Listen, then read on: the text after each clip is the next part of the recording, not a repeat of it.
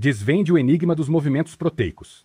Mas você percebe que existem movimentos proteicos que levam as pessoas a ter talentos, a se movimentar, a pessoas realizadas por metas, ser criativo, ser ativo fisicamente, construir coisas, desafiar a si mesmo, contar histórias, ajudar pessoas, ensinar as pessoas, resolver os problemas, ser comunicativo, trabalhar com os outros, trabalhar sozinho, mentorar as pessoas e defender uma causa.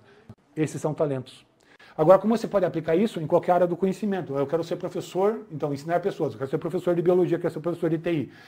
Você nasceu com esse talento, você só tem que descobrir. Agora, o que você vai ficar? Desvendamos a teoria dos movimentos proteicos, demonstrando que o talento inato, seja ele criativo ou prático, é influenciador da nossa trajetória.